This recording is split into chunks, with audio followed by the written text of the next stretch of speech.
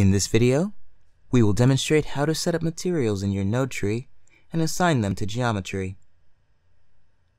To do this, we'll need the Material Library node. So, let's make one. And double-click the node to go inside. Here's where you'll be able to add materials to your scene. Supported materials for RPR include the USD Preview Surface, USD UV Texture, and the USD Transformed 2D nodes, as well as Houdini's own Principled Shader node. Unfortunately, HDRPR is not currently compatible with materials built using shop or shader operator networks. HDRPR also does come with its own robust collection of materials and material settings. Simply type RPR in the tab menu to find this collection and experiment with what they can do. I recommend using the RPR Uber material for advanced adjustments and settings. For right now, however, I want to see Houdini's Principled Shader node.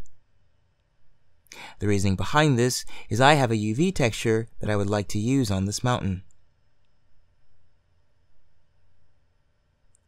In my parameters, I'll go to Textures, go to Base Color, click Use Texture, and add my UV map.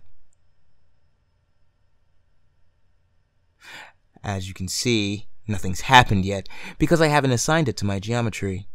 So let's do that.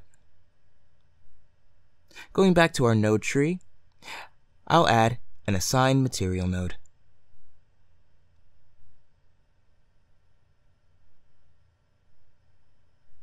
The Assign Material node will allow you to take the materials you've set up in the Material Library and apply their properties to the primitives found in your scene.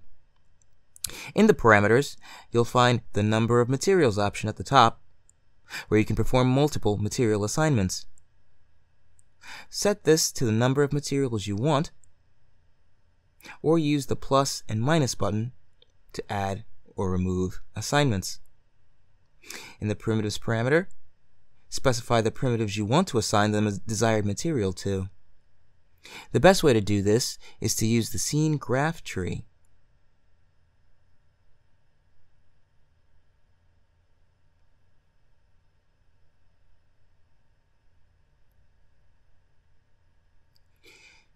In your scene graph tree, drag the desired path into the primitives text box above in your parameters.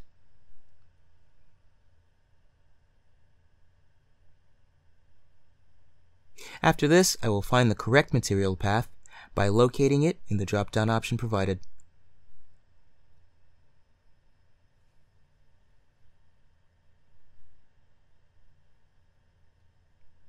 And there we go.